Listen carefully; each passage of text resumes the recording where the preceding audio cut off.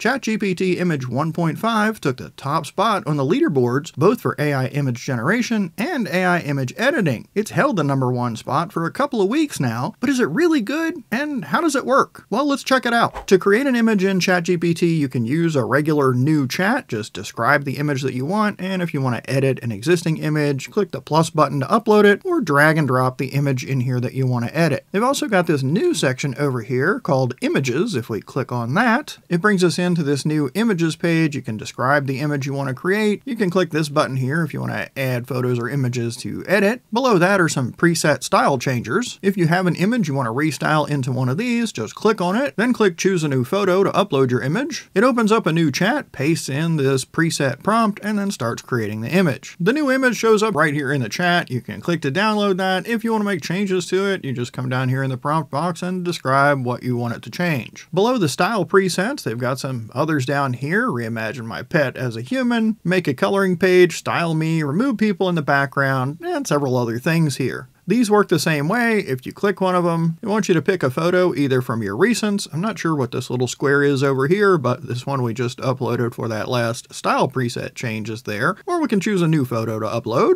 And just like the style change preset, it brings us into a new chat with the prompt template for whatever we picked and uses that to edit the image that we supplied into this. Now they have been updating these, both the style presets and these other ones here. So if you find one that you really like that's working for you, you might want to go ahead and copy the prompt and save it somewhere. That way if it disappears from this home page, you'll still have it, or you should be able to go back into your previous chats and find that prompt that you used before. Below all this stuff is the gallery of images created. If you hover, you get a download button, click on the image, and you get a bigger preview, and you get a prompt box where you can describe edits, and you can also add images to affect those edits. If you want to see your original prompt or any of the chat history, come up here to the 3-dot menu, click that, and say Open in Chat. And here we've got the original prompt and the output, and if we had made edits to this, it would show those chat conversations and the images that were produced. Speaking of producing images, let's do that. Up here in the prompt box, I'm just going to paste in a prompt. This is fairly detailed. The long and the short of it is it's a couple in their 20s sitting at an outdoor cafe on a European style street. And there's a bunch of details and some stuff to just try and give the model the vibe of what's going on here. This model is supposed to like understand the world, so if it can get the vibe, it's better at picking things up. We'll see. To specify the aspect ratio, we need to include that in the prompt. When I ask for 16:9, it's going to give me a 3:2. If I ask for a 9:16, it's going to give me a 2:3. Those seem to be what it does. 3:2, 2:3, or square 1:1. But I'm going to keep putting it in there and maybe one day it'll do it. Unless we have a reference image to work from, there's nothing else to do here. Prompt and hit the go button. Here's our image. Let's click on that, get a bigger preview. And let's see, she was supposed to have short brown hair and hoop earrings. Got him. The linen white shirt, that's there. She's holding a cappuccino in a ceramic mug. That's what we asked for. He's supposed to have short brown hair and a neat beard, which he does, and the navy blue sweater. I guess that's an iced coffee. One hand on the table. Well, we can see one hand on the table. Assumably the other one's on the table too, but that's okay. The half-eaten croissant on a plate, and the sunglasses are there on the table, and the 2 smartphones are there. Both phones are in front of her. That's a little odd. She doesn't seem like a 2 phones kind of gal, you know, one for the plug and, well, never mind. We do have the bike on the green pole back here that we asked for, and that's all blurred out in the background. The hands on both characters are plausibly accurate, and we asked for her to be mid-laugh and him to have like a warm smile. So I think it got everything that we asked for. Now let's see how it does with editing. Let's try change her expression from laughing to looking thoughtfully at him. I think we've got a hand problem here. Yeah, sure enough, it changed her facial expression and it put this hand up under her chin, which is great, but it left the hand also here under the coffee cup. So we'll switch back to the original image, and then for the prompt, let's just come over here to the end,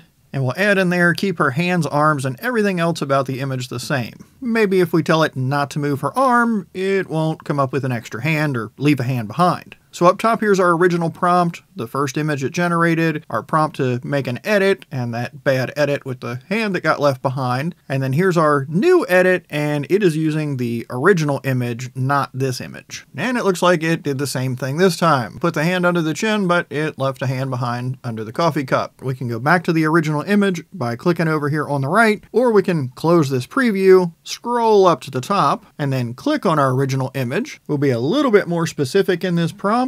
We'll change our second line to keep her hands and arms exactly where they are in the current image, only change her facial expression. Okay, did we get it this time? Nope, it did the exact same thing. Moved the arm up, left the hand behind. Something here is just triggering this thing to put her hand up under her chin, and it won't listen when I tell it not to. I wonder if this word thoughtfully is just a trigger word. Let's go back up here to the original image, and instead of looking thoughtfully at him, let's say, it's probably a better way to word this, but I said change her expression from laughing to a neutral expression, hit the go button, and apparently thoughtfully wasn't the key word that was making that happen, because here we go again. Arm and hand moved up, but hand left behind. I wonder if we gave it some direction about both hands. So we'll go back to change her expression from laughing to looking at him thoughtfully, but we'll also add with one hand under her chin and the other hand lifting the cup of coffee off the table. Maybe that'll make it think about the hands and work with the hands and realize it has an extra hand that it's leaving behind. Hey, I think we might have something here. It put her left hand under her chin, it's got the right hand raising the cup up quite a bit higher than it was before, but hey, there's not an extra hand. I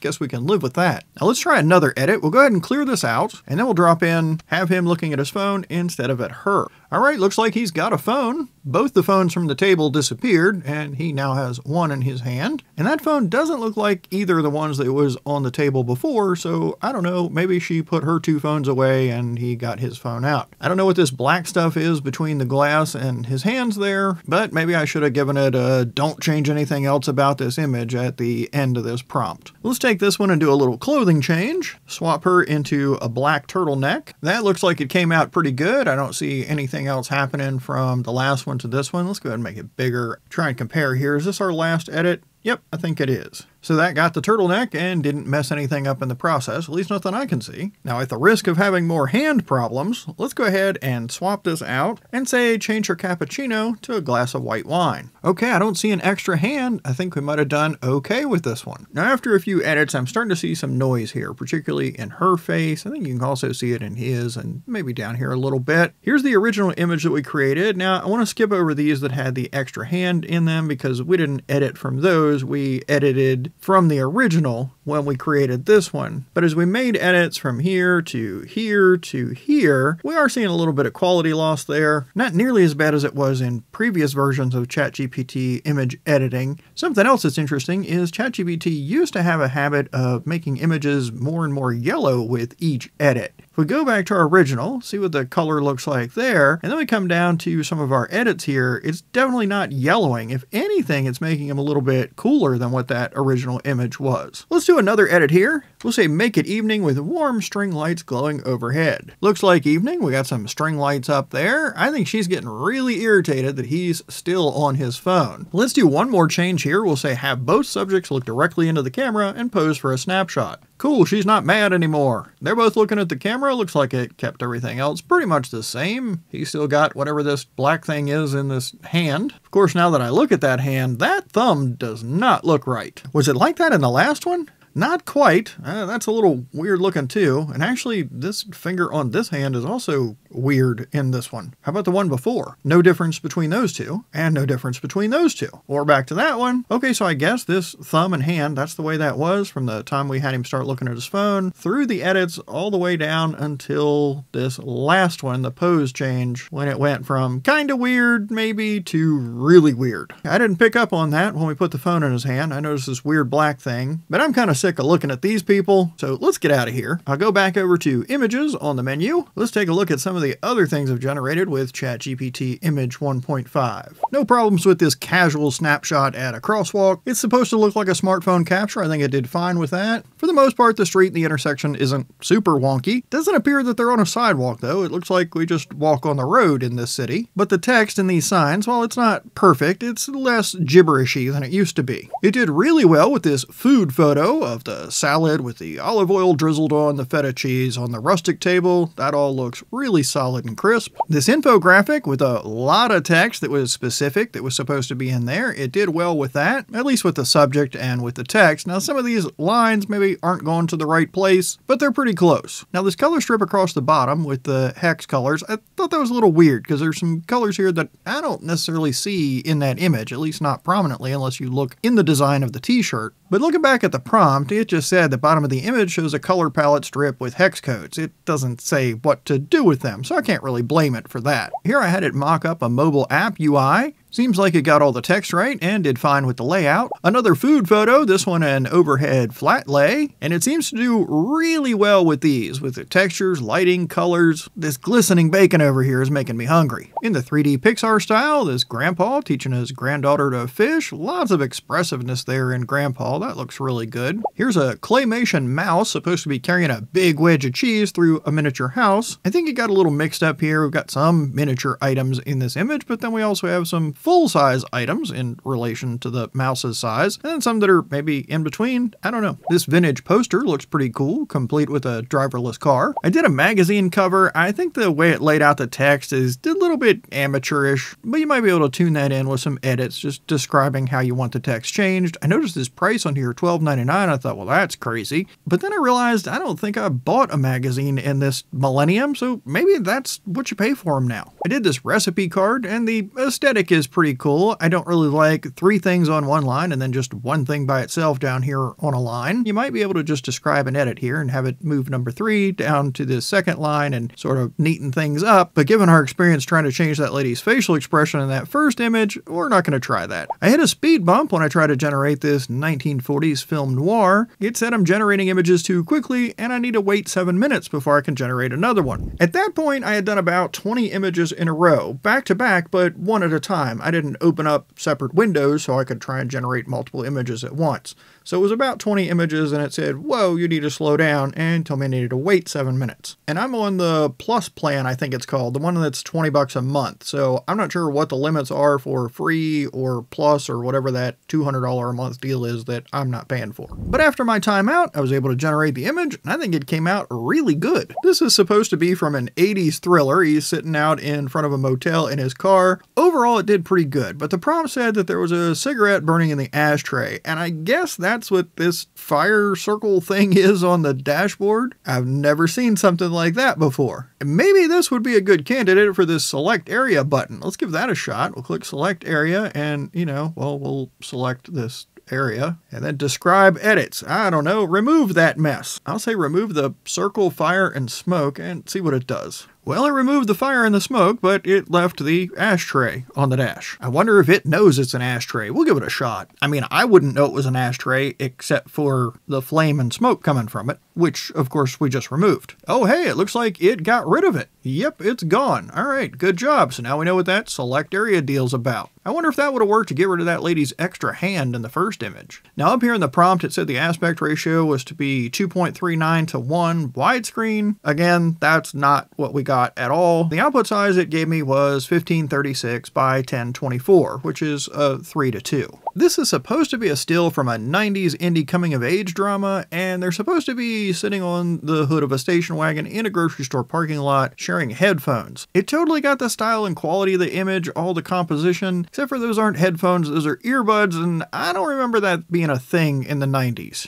Of course, some of the 90s are a bit blurry for me, so this was supposed to be a Henri Cartier-Bresson black and white street photography where this guy is jumping, running over the puddle, and it got a lot of the details, but there's something big wrong here, which is he's going to go face first into this iron fence. And why is he even going that way? And if he needed to, he could just walk around the puddle. So I told it the man should be moving in the same direction as the other people on the street. This image would have him jumping into the fence. And here's the edit it came back with. It's got him looking like he might be able to avoid running into the fence and a little bit closer to walking in the flow of traffic, but it still doesn't make a whole lot of sense. Now this paparazzi photo with the tabloid watermark, this came out really well. The subject looks plausible, the other cameras in the area sets us up in that paparazzi vibe along with this really bright lighting, and the valet or whatever blurred over here in the background, the motion blur, that looks good. This snapshot's supposed to be from a 1990s disposable camera. My favorite, I think, is the finger or thumb or whatever that is out here in front of the lens. That's great. And I didn't tell it to put the text Florida on her t-shirt, but it did, and it seems to have spelled it right. I did have it tucked in the high waist jean shorts, and of course the Disney castle. And it has the little girl squinting when we take the snapshot because, you know, that's how family snapshots go. This is supposed to be a cinematic still from a 2003 urban crime drama. It covered all the details that I asked for. The subject, the style, the color, the overall vibe. I'm digging it. Here's another made-up movie scene still from a 96 summer action blockbuster that never happened. I would probably title this A Bad Day at the Airport, but our hero's here, so he's gonna save the day. The idea for this corporate headshot was to have it be like technically perfect from a photography standpoint, but to also have human quirkiness come through too. So like it's the fourth take of this image after he's had a long, exhausting day, and he's a little bit just out of sorts here. And I think ChatGPT did really well at picking up that whole vibe and bringing it through in the image or photograph. I say photograph because this looks really, really realistic to me. In this concert photo, this is our lead singer and she's supposed to be leaning over the barrier. She's got one hand on the mic and one hand reaching out toward the photographer. But ChatGPT gave her an extra hand, so she's got one behind her, then she's got one arm reaching out with the hand, but that arm also has another hand that is holding the mic. Speaking of hands, I think this hand from the crowd here is a little bit close and she's already on the verge of a wardrobe malfunction. We don't have a visible crowd barrier, and the eyes, yes, we did want the makeup there running, but there should be eyes in there somewhere and I think we'd want to just see some of them. So I tried to edit that. I said she has too many hands. I thought maybe simple would work, and it didn't. It took out some of the crowd hands, which is good, and fingers, but it kept all three of her hands in place. Then I tried something a little more specific, told it remove the hand that's reaching out toward the photographer, just have her holding the microphone with the one hand on that arm. And it came up with this, and I think it looks really weird. Just for fun, I ran this prompt through Nano Banana Pro, and this is what it generated on the first shot. I still think our performer is a little bit too wet and dirty, and it'd be nice to see eyes in there, but it didn't give her extra hands. It put the crowd barrier that we asked for, and I don't know, they're both weird. Here's another attempt at a retro 90s snapshot. Now he's supposed to be playing a Nintendo 64 in front of an old CRT TV. We got the kid, we got the TV, and plausibly a Nintendo 64-ish kind of game, but that's not a Nintendo 64 controller or console, and unless he has an eye poking out of his right ear, I don't know how he's playing that game. So I told it the person should be facing the TV and the controller should be a Nintendo 64 controller plugged into a Nintendo 64 console with Nintendo 64 cartridges nearby. And, well, I got 1 out of 3. It basically just turned him 90 degrees to face the TV. After my 7-minute timeout, I generated some more images and I got put in a 25-minute timeout. And that seemed like a good time to be done for the day, so I didn't go back and create that one. Now I don't know what the limits are, how many images you can generate in what period of time, or if that's posted anywhere. I don't think I'd be in a hurry to get a paid subscription to ChatGPT just for the images. It's not bad, some of the images came out pretty good. I prefer Nano Banana Pro, but that's just my opinion. Hey, my name's Bob. Thanks for hanging out with me. I hope you found this video helpful or at least entertaining, and I hope you'll come back and join me for another video.